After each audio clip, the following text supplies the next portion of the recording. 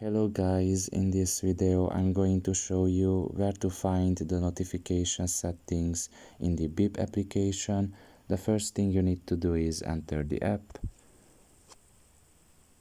Once you're done with that, you should just look at the bottom of your right corner and there you will see the more option. Press on it and you should select the last option on this page, which is settings. And in the new page you should select the third option, which is notifications.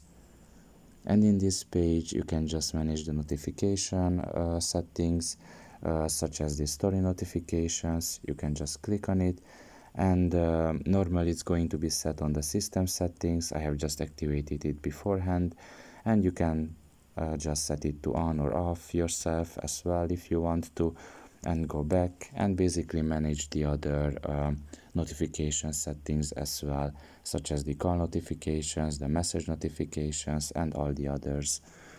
So pretty much this is all about it. I hope this video was helpful to you. Thank you for listening and see you next time. Bye bye.